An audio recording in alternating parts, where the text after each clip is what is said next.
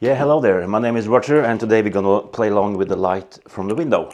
And to help me, I have this flower, my D850, and a 50mm 1.4.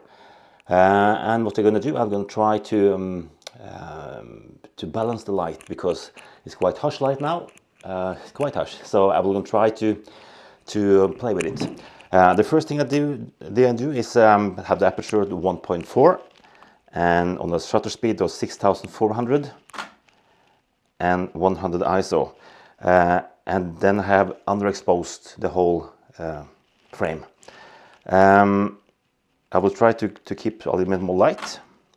Then we see I also put up on some highlight warning.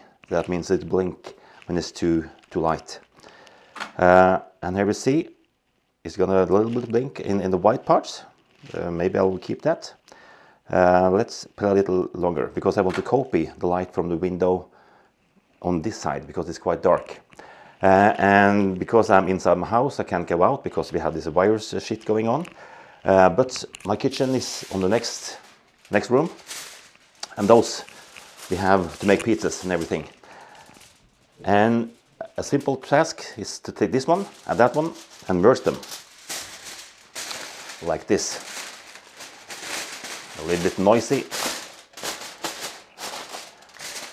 And here we go. You see, I can pick up some light and make it quite good. Let's see how it's gonna turn out. Make focus there. Yeah, quite good.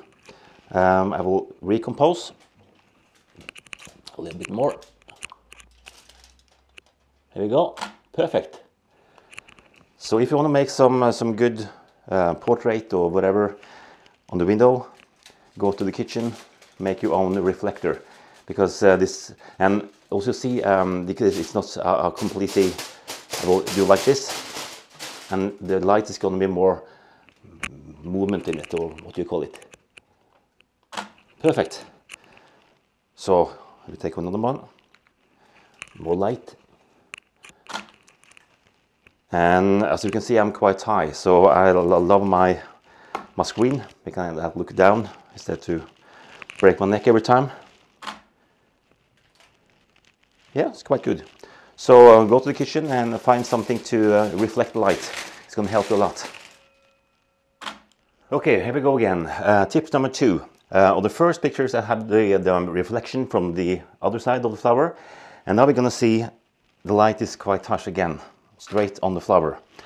Okay, what could I do? I will try to remove some light. That means I could use my professional gear, like this one. Then you see approximately 70% of the light is gone. Still dark on this side, but this is a little bit better. But this is cheating.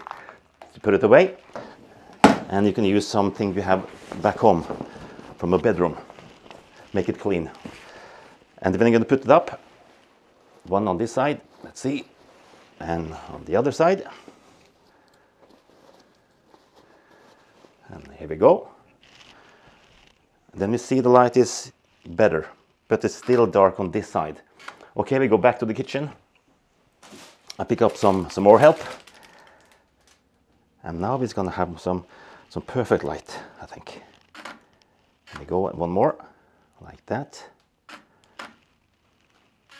Good. So with some simple thing that you have back home from the bedroom and the kitchen, you can play with light instead to wait out of that, because as you can see, this light is going to be harsh for some hours, but I will play now. So play along and see you next week. Bye.